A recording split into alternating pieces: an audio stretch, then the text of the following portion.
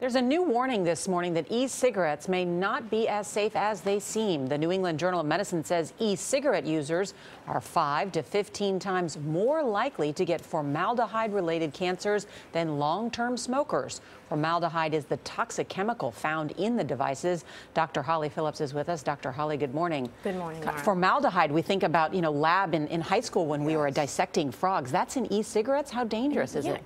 Formaldehyde is a really common chemical. It's not only in frogs in biology labs, it's in permanent pressed fabrics, it's in glues, and most importantly, it's in regular cigarettes. When you smoke a regular cigarette, you inhale this formaldehyde, which we know can cause cancer.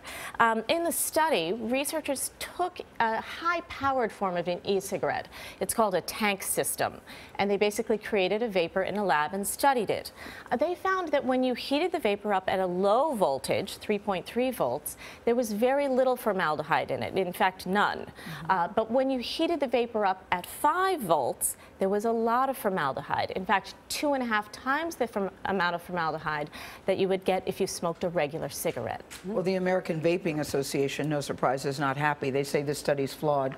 How come? Not only the Vaping Association, but a number of critics have come out against this paper that was published in the New England Journal. Basically, they're saying what happens in the lab doesn't necessarily happen in real life.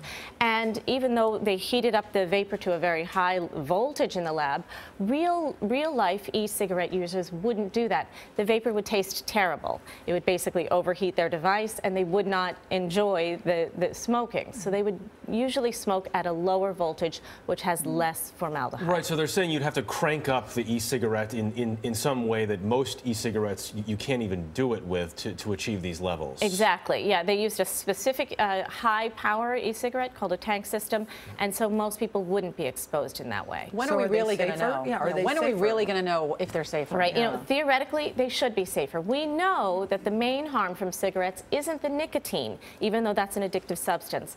It's the 4,000 chemicals, 60 of which we know are carcinogens, that come from burning tobacco. E-cigarettes don't burn tobacco, so in theory they should be safer, but as we see today, the jury is still very much out on that. Okay, thank you. Holly Phillips, thanks very much.